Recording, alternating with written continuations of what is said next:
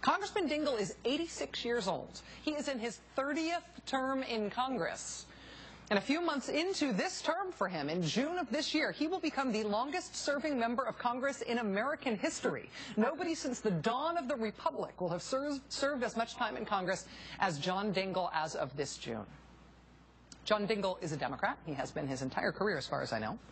He's also a staunch proponent of gun rights. He is a former board member of the National Rifle Association.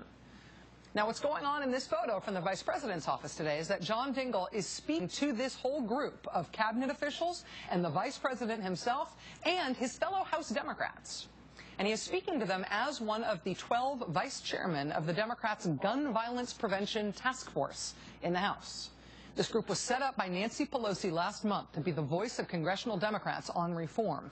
And it tells you something about the diversity of the Democratic Party on this issue, right? To be able to have a Nancy Pelosi, who has the exact position on guns that you think she has, to have a Nancy Pelosi drafting leadership help on this issue from, among others, John Dingell, a former board member of the NRA, a former A+ rated NRA legislator. But for all of Congressman Dingell's NRA bona fides, if you think that that is the only thing worth knowing about him and the issue of guns, you are missing a big part of the picture. 6 days after the Newtown shootings last month, Congressman Dingell's wife, Debbie Dingell, published a very personal op-ed in the Washington Post. And this is how it opens up. This is the very first line of the op-ed.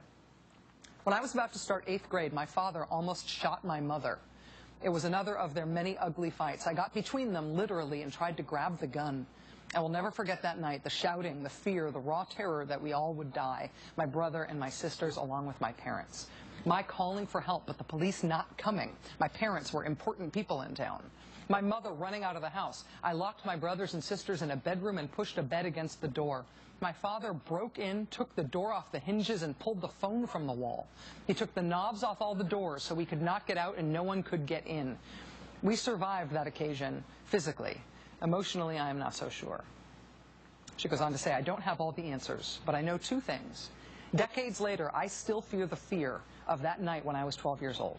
And while ordinary Americans do not need access to assault weapons, I also know that banning all guns won't fix the problem. We need a new dialogue that does not pit people against each other. That's Congressman Dingell's wife, Debbie Dingell, reflecting on her harrowing experience as a child and how that informs her family's thinking on this issue. It's a complex issue, and there's complex thinking about this issue.